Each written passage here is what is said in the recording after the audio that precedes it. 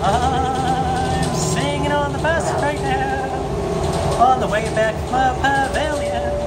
Saw the Punjab one at Folklorama here.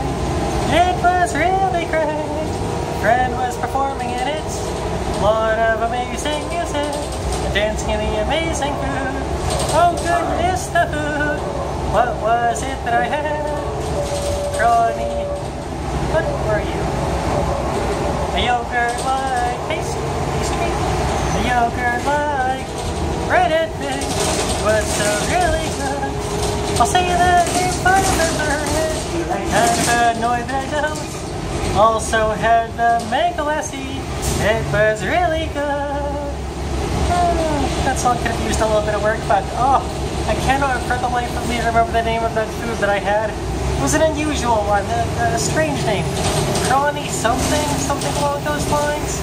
Oh, it was heaven. It was like a yogurt type of mixture with kind of solid bread lumps inside of it and chickpeas, and it tasted like heaven. And they had these extra sauces that you could have on this side.